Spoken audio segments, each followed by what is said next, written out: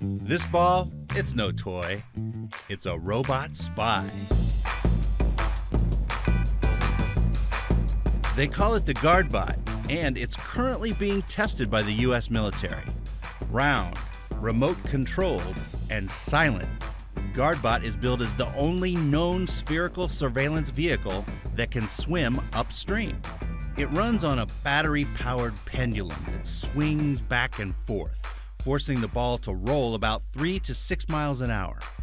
They can be remote-controlled via satellite from anywhere in the world. Invented by GuardBot Inc. in Connecticut, a basic model could go for $100,000.